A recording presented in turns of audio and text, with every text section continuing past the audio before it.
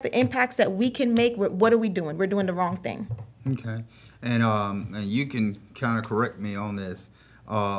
Basically, your revenue will actually drive your business or increase your business. But if you don't have revenue, you'll never be able to go to another level. You'll, like you say, you'll always be stuck somewhere in the middle. Right there. But the more revenue you have, Right. the more you can expand and grow your business and your vision. Exactly. Because, and one of the things, like I said, we talk about money. Revenue helps to keep the company functioning. Right. Profits grows the company. Because revenue is what you have to make in order to keep the lights on, keep the staff paid, buy the stapler. You know, you start adding up, that stuff adds up. So I have to keep the company running off of revenue. You plan for growth of a company off of profits. That's where it's going to grow.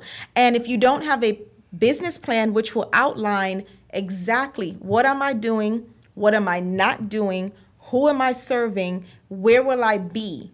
You got to have a plan. Because if you don't have a roadmap, whenever I bring a new person in, we're just still shooting in the dark.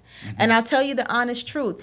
Everyone does not want to own their business, but when you find someone that wants to work in a stable company, people want stability.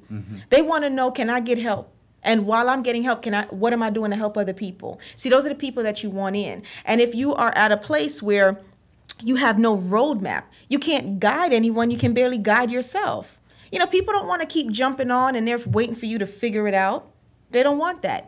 So you, you know, you got to know what you're doing here, you know, because people need stability, especially people that are not crazy folk like us that want to have our own business. You know, we can ride the wave because we understand what we signed up for. Right. And yes, your passion. Right. You know, we know, if you go face first into a wall, you're like, oh, who put that wall there? Okay, turn around. You know, but people who have no desire to own their own business, they need stability. They need stability. They don't. They're not riding any waves like that. Like they're not. It makes them uncomfortable. So when you do that now, and you create that place of having that roadmap, that's your plan. Your marketing plan. You must have a marketing plan. You must have an advertising plan. And you might, what I need all these plans for? You go to Walmart and see if they don't have all three. They have a contingency plan. They have a marketing plan, an advertising plan, a business plan, a strategic plan. You have to know where you're going, how you're going to get there, and when do you know that you have arrived. You got to know. So the bare minimum, when you start out, or if you don't have a plan now, don't beat yourself up. You know what? Put your chin up. Call me. We'll get your plan going. Get your plan on board and get it done and know where you're going. Start wherever you are. I tell people, deal with your current reality. Right. Exactly. Don't keep going backwards. I mean, because you're wasting time going back 10 years. Oh, I should have did this. No. Right. Start with your current reality. My current reality is I have this business. Be honest. I'm not making money. I want to make some money because I need to live. If you're a part-time entrepreneur, you still need a plan. Because if you desire to be a full-time entrepreneur, how are you going to get there and when will you arrive? You want to know these things. Okay. Well, we're going to go to commercial break, and we'll be right back after this.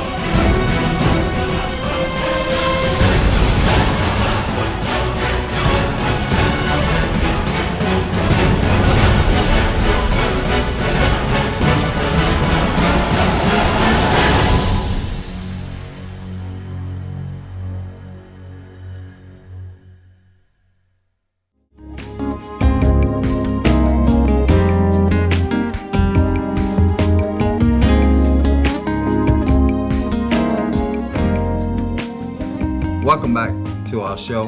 My guest is Natasha Davis, Bowen of Visionary People Arrive. We've had an extensive conversation about business She's going to continue to share with us some vital points that all of our business leaders will need, especially those of you that she said a few minutes ago, you're an employee, you get mad with your boss, I'm going to go out and start my own business, I can do it better. Right. But without a plan, the scripture said, without a vision, the people will do what? Perish. So Natasha, just continue to share with us at this time. And I definitely want to thank you for allowing me to come and speak to those that you've been entrusted with. When we're each passionate about what we're doing, I tell the one thing you want to identify is, again, the people. If your focus must always be on the people. Who are you going to take care of? Who are you going to serve? What will you provide to them? Get to the granular level of what you're doing. And the more granular you can get is the better you'll get. You got to stay educated. You got to know what's happening in your industry. I tell people all the time, until you become your industry, you're just playing. Right. And I say it, and some people, oh, that's just so mean and that's so harsh. But see, that's the times that we're in now, because things are evolving very, very rapidly. The days where things took, a year to come around or 6 months to evolve, things are changing sometimes every week. Mm-hmm. Something's dropping new in the industry. And then what I do, I have to stay on top and very current. Because the last thing you want to do is call me and I'm telling you something about 10 years ago. Right. And I wanted to say at that point, I wanted to say that do not go into any business that there's not a demand for. And I agree with you. And to one extent, one of the things we talk about in the boot camp is learning to supply the demand, because supply and demand is applicable. My grandmother that is one feisty old woman, I tell you. But she's smart. And when I was a little girl, I always heard it. I don't care what you want to be. I couldn't care less what you want to be. Whatever you do, you be so good at it that people across the globe know what you do. Okay. And I would tell, I'm going to be a nurse, Grandma. And I did. I went in, and my first profession, I'm a trauma nurse, and I was very passionate, and I did it to the best of my ability. And of course, I had a transition, and now I'm a business and marketing strategist. And I always remember her, and this might gross somebody out, but I'm sorry. I don't care if you want to be a pooper scooper. You better be the best darn pooper scooper there is. You better have people calling you from across the globe asking you what is the right way to pick up that poop. And I'm looking at her like, that is really nasty. That's disgusting. But it's something that stayed with me. The concept, outside of the particulars of it, but the concept. If you are not in demand, you cannot make demands. Right. And if you don't know how to supply the demand, you should not request the supply. Good point. Good point, right? Yeah. So you got to know how to supply the demand. And if you don't become your industry, I can be in my sleep and you wake me up and ask me something about oh yes, honey, I got the answer for you. You have to become the industry, especially as a business owner. You got to get real focused in your thinking, very clear in what it is that you want and that you don't want. Because what will happen is people will come because they have an idea and they have a concept, and then they may not have enough courage to go forth with it. Right. But they figure you're already doing it, so let me just slide this on over to you and you can go ahead and start it for me and let me know how it works out. Right. And if it makes any money, then I'm going to remember you. Okay? Mm-hmm. But see, you have to be careful that people don't force you or into something that is not your thing. Right. People, I've learned that there are some companies and industries that I just don't work with because it's just my thing. And it's okay. Until you learn to identify clearly who it is that you want to serve, you think you'll need to serve everybody. And that's not what you're here to do. Right. You're not here to serve everyone because everybody doesn't want what you have. Mm-hmm. Everybody doesn't want what I have. And you can't take it personally. And you can't, I used to take it so personally. Oh my God, I can't believe they don't like me. How could they not call me back?